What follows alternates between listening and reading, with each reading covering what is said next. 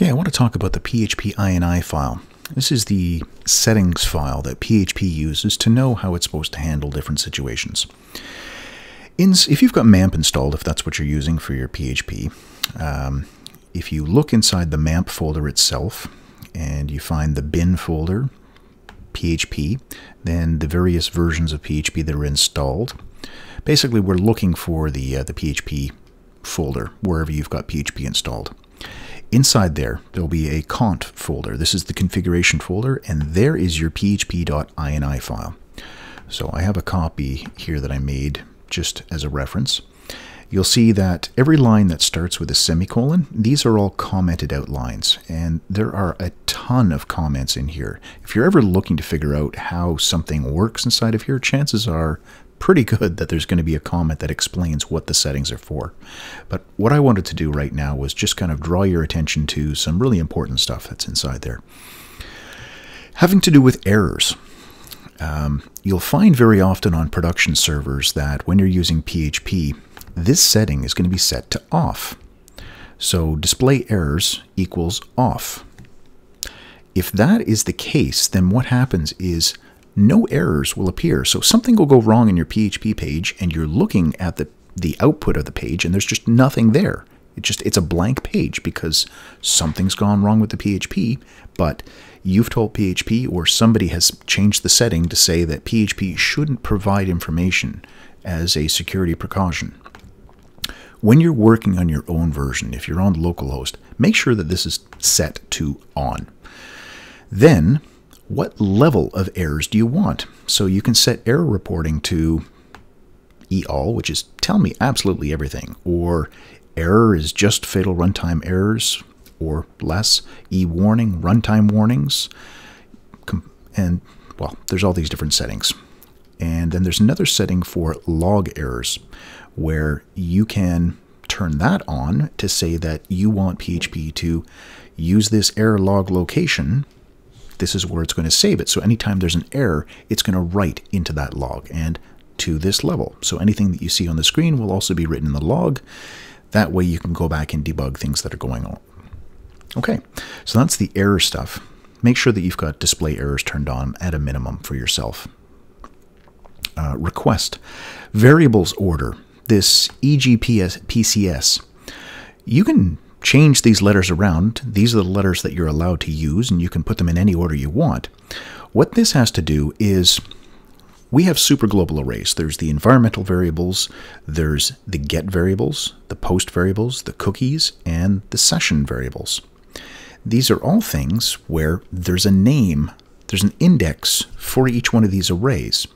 Every item in the array has a name. So get, for example, if you've got something in your query string called name, there will be something in the get array with the key name. But there could also be something in post or in cookie that is using that same name. So this is the order we're saying from least important to most important. This is the order we want to overwrite those variables. So if I've got the same variable name in all 5 of these, the one in session is the one that's at the end. It's the one that's going to win out. So we read these ones first, then the get, then the post, then the cookies, then the session. Again, play with this, put it in whatever order you want, but this is the default right here. And that's what it has to do with, is on those off chances where you've got a variable of the same name or a key in the array with the same name in different areas, this is the order that it gets overwritten.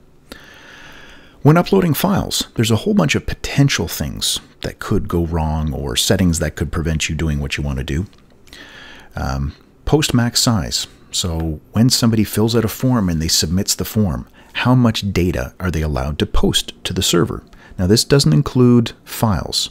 This is just for the data itself. So that if they're copying and pasting a resume, we're saying, okay, yeah, you can have up to 32 megs worth of text. It's a tremendous amount of text that they can upload. Max execution time. Well, this is how long do you want PHP to be running the script before it says, you know what, this is taking too long, I'm going to give up now. 30 seconds is fine, but there's going to be instances where you know that you're dealing with a lot of data. You're dealing with big files or whatever. You're talking to a database and you're looking at big record sets. You may want to increase that. So that's the max execution time. Max input time is how much time out of this execution time, how much time is allowed to be spent looking at the input, parsing the data that's coming in. Memory limit, how much memory it's allowed to use up. So 128 megs, that's pretty good. File uploads. If this is turned off, you are saying that PHP is not willing to accept files that are being sent to it, posted to it. It's as simple as that. Upload temp directory. So your MAMP folder, the temp folder, remember from the session video that I made the other day? The temp folder is where all those session files are kept. Inside of there, there's a PHP folder, and this is where all the uploaded files get placed. When a file gets uploaded from a web page, the file arrives and gets placed in this folder temporarily with a temp name. From there, you can move it to whatever location you want if you want the file. But this is the place where files are originally placed. And if you don't have this, or if you write a non-existent directory or a directory that's got, it's restricted so you can't write to it, there's going to be a failure to upload the file. The temp directory, yep, that's that one. And upload max file size, well, that's each individual file. How big is that file allowed to be? Last few things. Time zone. You get to set the time zone for your web server. You can say, okay, here's the default time that my server is running at. So all of my time and date calculations that I'm doing in PHP will be based off of this time zone. So important, keep that in mind. And if we take a look on the php.net site, there's actually a section inside the manual, time zones. So there's, for Africa, here's all the available ones. For the Americas, here's all the available ones.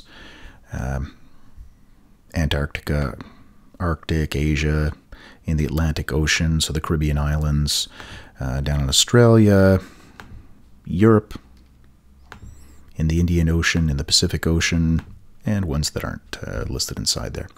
So we have, like here, I could put Canada Eastern instead if I wanted.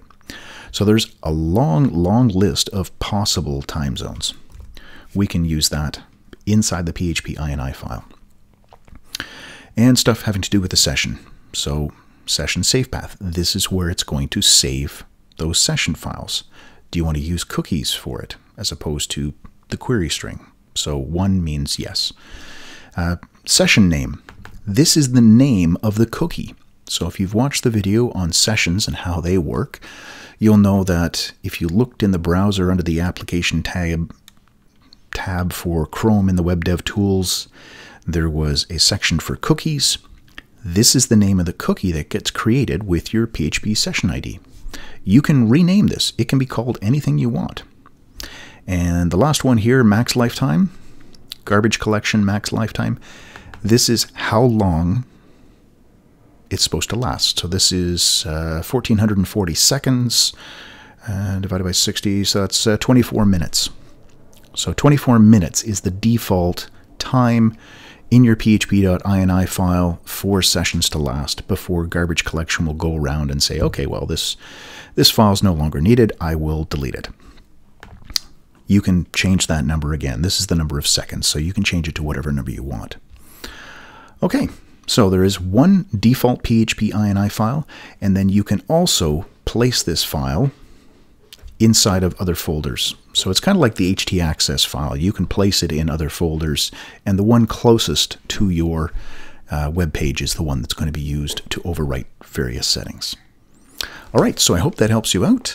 Hope you understand a little bit better what PHP is doing behind the scenes. If you have any questions, feel free to leave them in the comments. And as always, thanks for watching.